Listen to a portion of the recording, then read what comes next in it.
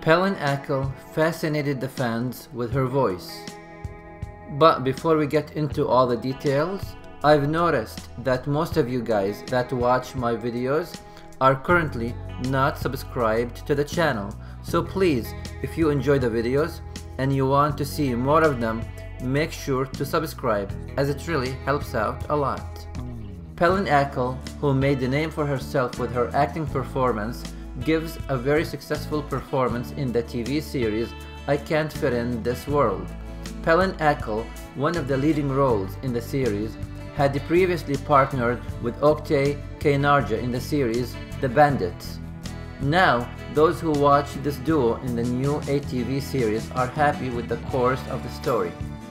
Pelin Akil's voice is also very beautiful. Apart from her acting talent, her fans have noticed more clearly through a program she attended on TRT Music. Pelin Akil gave a fascinating performance in the program and sang both Turkish and foreign songs. After the release of the Laterna program presented by Hakan Gonjor and Meral Azigolo, the actress was praised by her fans in the social media environment. Pelin also published a post on her Instagram account stating that she was a guest of the program months ago. The actress said, "I participated in the program months ago, and I was very excited by the scenery I saw when I came to the plateau. It was very nice to sing with Laterna with its new concept, with an orchestra and great musicians on the deck of the ship, to sing with a live orchestra to chat with between songs. I am in their first show with the new concept," she wrote.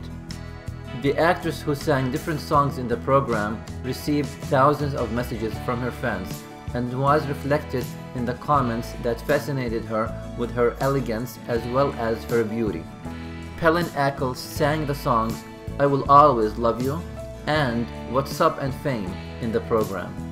Attracting attention with her voice as well as her successful acting, Pelin Akil once again left the audience in awe. While many likes come to the videos spread on the social media, the videos shared on YouTube continues to attract attention.